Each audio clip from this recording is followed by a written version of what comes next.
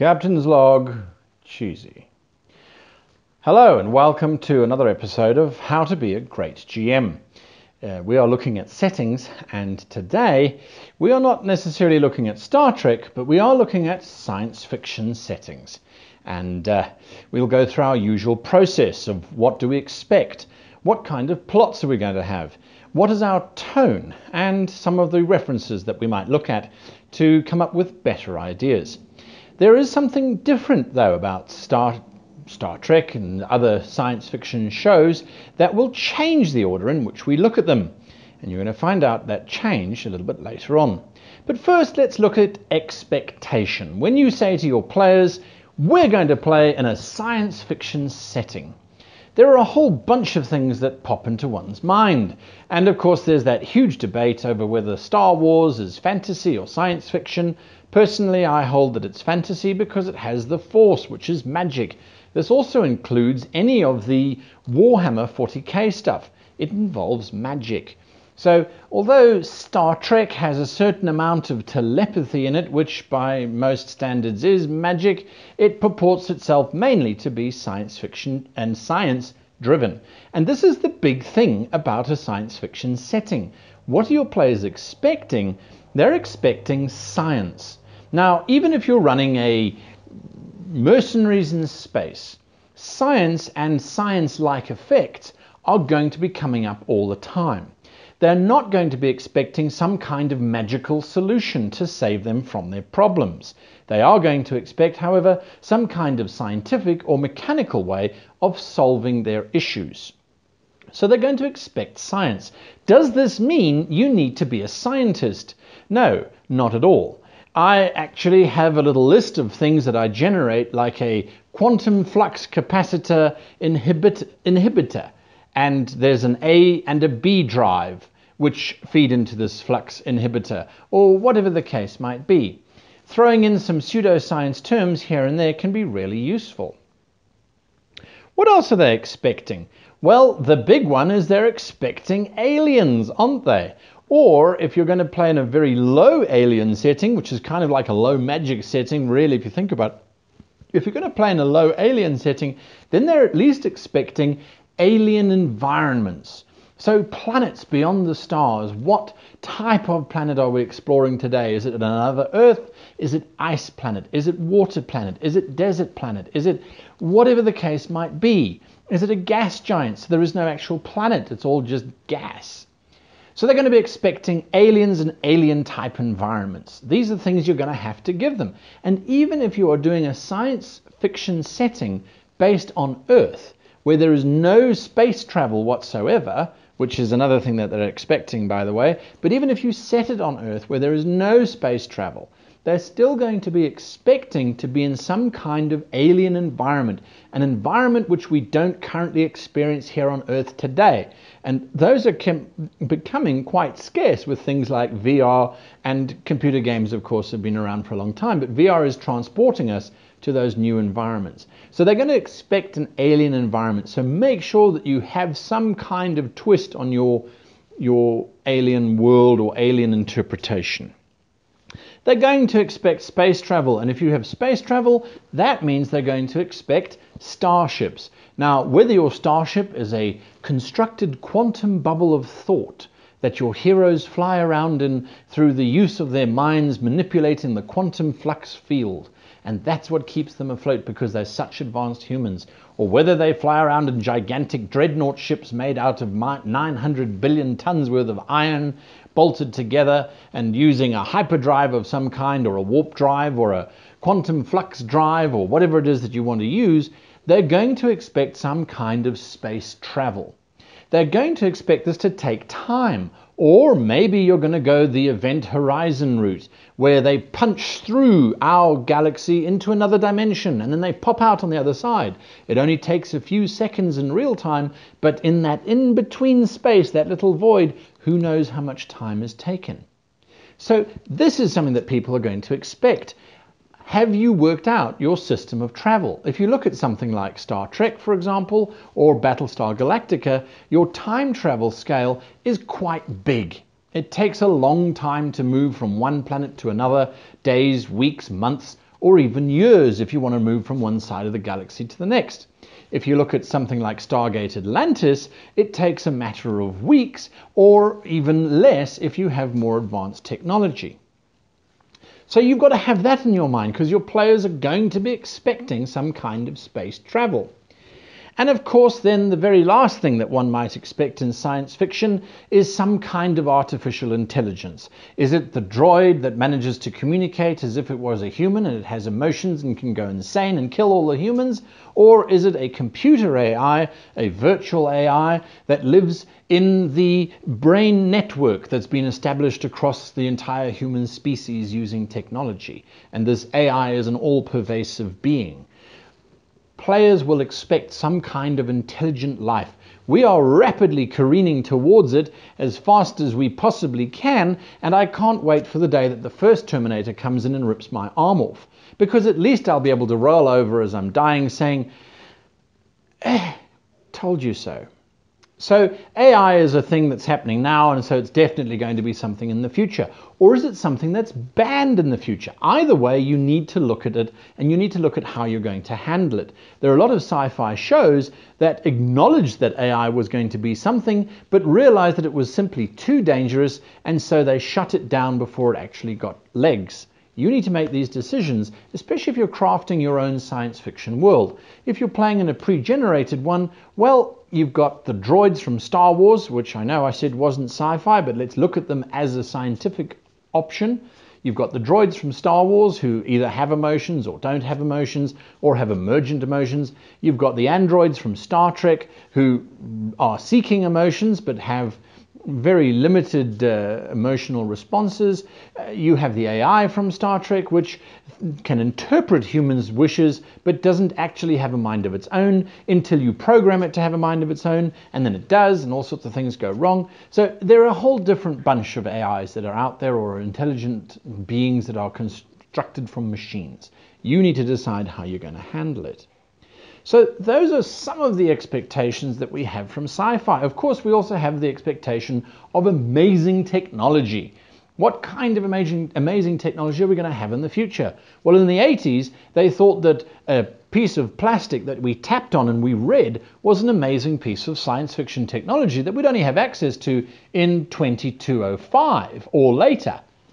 Here is an amazing piece of technology which I already have, and it's certainly not 2205, is it? It does exactly what Star Trek said it was going to do, except 300 years earlier.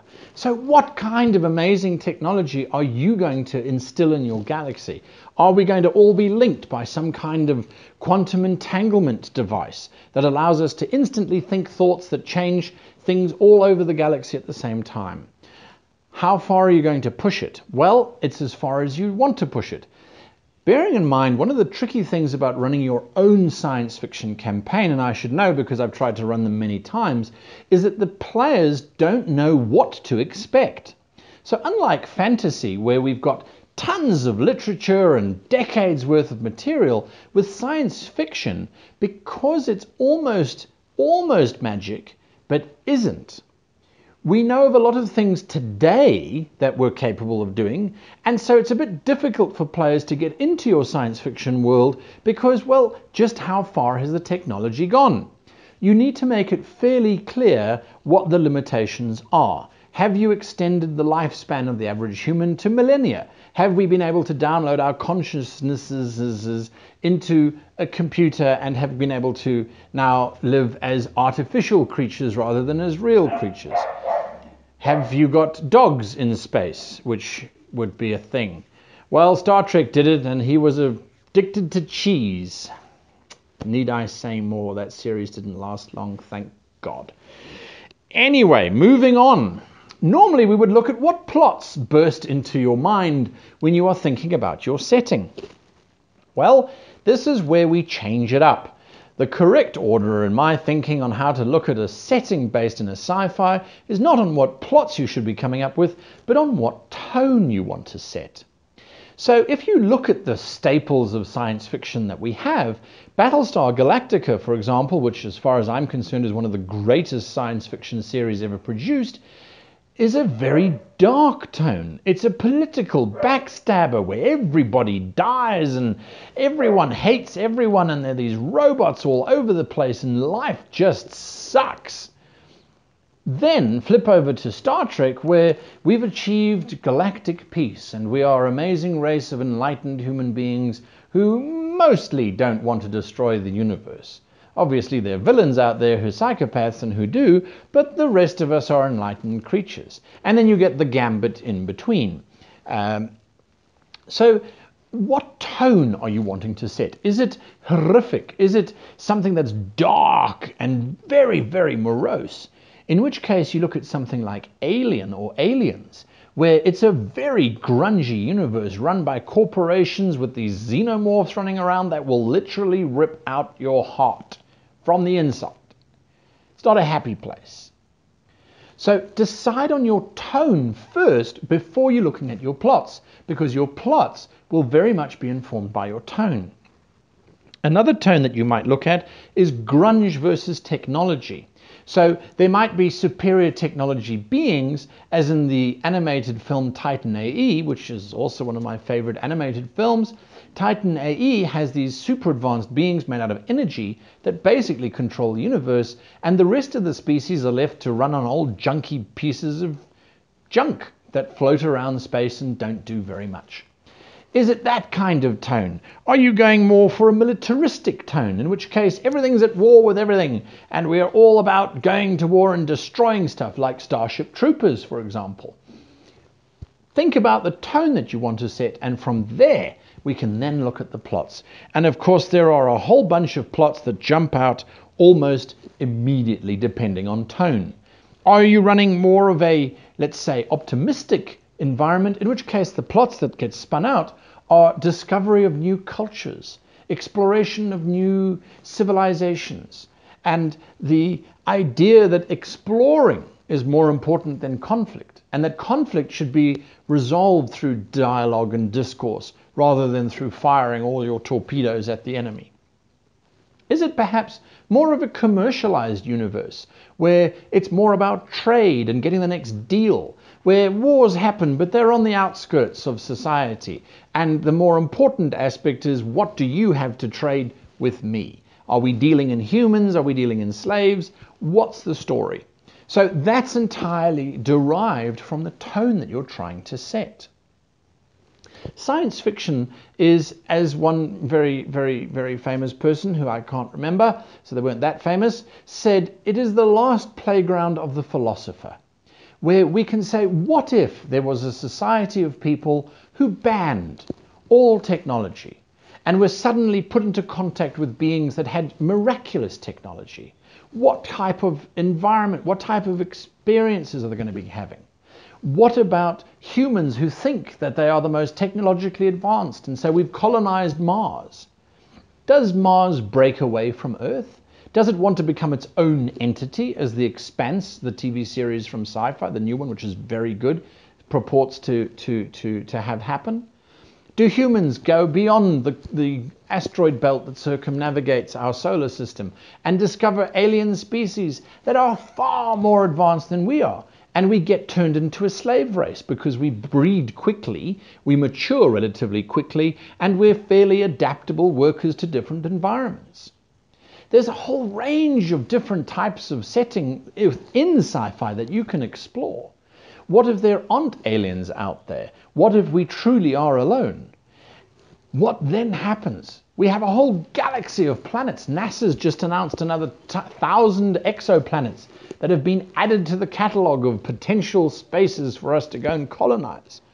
Do we get these massive human organizations, such as in MechWarrior, where each one controls 1,000 planets and has 1 billion soldiers running around?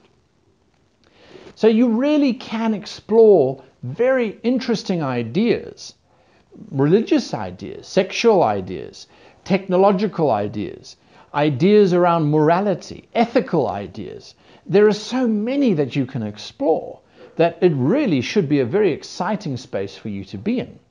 The challenge, though, with sci-fi is that it can start to feel as if everything is really just solved with technology. There's that one player who created the character who can speak all languages, and so no encounter is difficult because the universal translator is broken.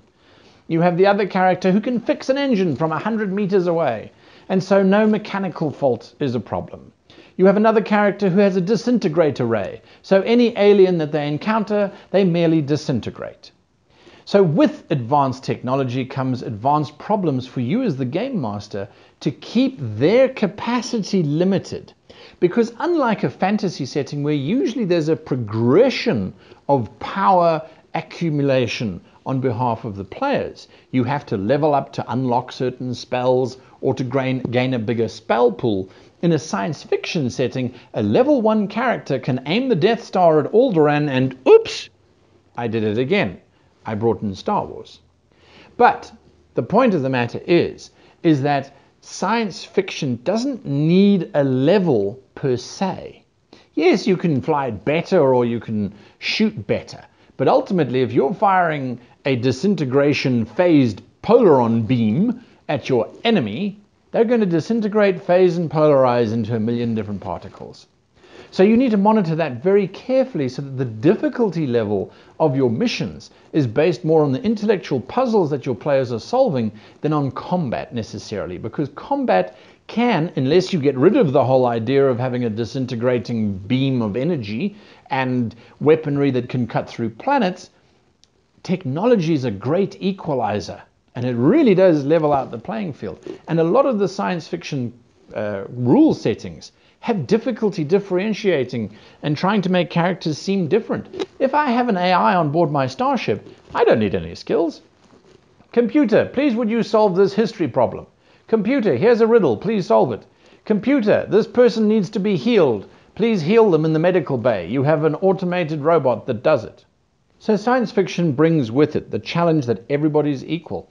And this is a fear that we have today. If AI starts to take over our menial tasks, and robots start to develop AI and they can do our more advanced tasks, what is then left for us as a species to actually do? Once AI and robots can start to make themselves, the human being is not that useful anymore. Why pay a worker to work in your field for 8 hours a day when you can have an AI that auto-manages all of the robots in your field and it works 24 hours a day? Why bother having lawyers when we can simply build robots that are assholes? So the point is, you've got to look at all of this technology, you've got to look at this level playing field and try and find plots that engage the intellectual capacity of your player rather than their skill sets, because their skill sets are going to vary as well. This is another challenge that you have with science fiction settings, more so than with, say, fantasy settings or post-apocalyptic settings, really. Is that often players will go, I'm going to be the best pilot in the galaxy ever. I will fly everything, anywhere, under any conditions, even if it's a different species and I've never encountered their technology before. And I'm going to dump all of my value points, pips, whatever it is, the system you're using, into being the most awesomest of pilots ever. Right, could you please cook a meal on your starship before you starve to death? I don't have the skill. So, in a sci-fi setting or a modern setting, you get players who kind of gravitate to very specific tasks because they don't really know what they should be focusing on. And if you look at your own skill set, you might have some very, very sharp skills in certain areas, but in other areas you've got quite a lot of skills. You might not be able to cook, but you can dance, which is a performance skill. You might be able to drive a car, but you can't fly an aeroplane. But if you can drive a car, doesn't that mean that you can drive a truck? Well, you might know a little bit, but maybe not. It depends. We also have a gigantic education system, which whether it works or not is another question, but you are far more skilled up than the average peasant living in France in 1205 AD. This is because of a whole bunch of reasons, namely you have access to books, and nowadays you have access to YouTube channels, right? So your knowledge base to begin with is far greater than the average fighter in Dungeons and Dragons. This is the interesting puzzle that you get from science fiction, plus all the wonderful adventures with aliens and alien worlds and AI and all those kind of things, this is the real challenge, to run a long-term science fiction game where your players step back going, this is such a cool space universe, I want to play here. And we know it's possible because there are a great number of science fiction shows and video games that come out on a regular basis that have got really engaging worlds and really engaging storylines. And so far we haven't come across a lot of aliens that are the same, because we can go mad with them in our imaginations. If you look at Mass Effect, they've got a whole bunch of aliens. You go, well, that's similar to that, that's similar but not the same. So remember, one of the things of how to be a great GM is how to take what you expect and tweak it slightly, change it slightly. Are your starships organic beings? It has been done in the TV series Farscape, but let's push it further. Maybe it's an intelligent being, and they're parasites along for the ride, so they never have one starship that they actually own. They just hitch a ride on these giant lunar whales, or whatever the case might be. So in summation, science fiction is an amazing setting because it allows you to explore tone quite specifically. And we're going to look at tone in your setting in the next video, hopefully. And tone really does, in science fiction, determine the type of plots you're going to have. And there are so many plots that you can have in science fiction settings. References that you can have a look at in case you haven't picked up in the entire video length. Star Trek, you can look at any of them. The ones that were made in the 60s, a lot of the technology that was done then as future, we already have. The later Star Treks got better and better and better until the Enterprise was released, and that was a disaster. So don't watch the last one. Look at the new movies that are coming out. They're a lot more entertaining and accessible to modern day audiences than the original films were, but the original films were better. You can look at Battlestar Galactica, a phenomenal TV series, really good science fiction because it didn't really feel like science fiction. You can look at Farscape, a wonderful Australian-American co-production. What Farscape did was they said, we're going to have weird aliens and we have a small budget. So it's a man in a puppet and it will talk and we will assume it's an alien. It's a great, great off-the-wall series, very nice series. And I mentioned The Expanse, which is a new sci-fi offering to us. It's really top class, very political kind of sci-fi, very low sci-fi as a matter of fact. They treat the science fiction part as everyday. So when you're watching it, it could be set in the streets of New York. It just happens to be set out over Mars and then asteroid belt out near Jupiter and that kind of thing. So there are a lot of sources you can look at. Computer games, there are a million computer games out there. Mass Effect, for example, has got a great series of 3. I believe there's a 4th one coming out.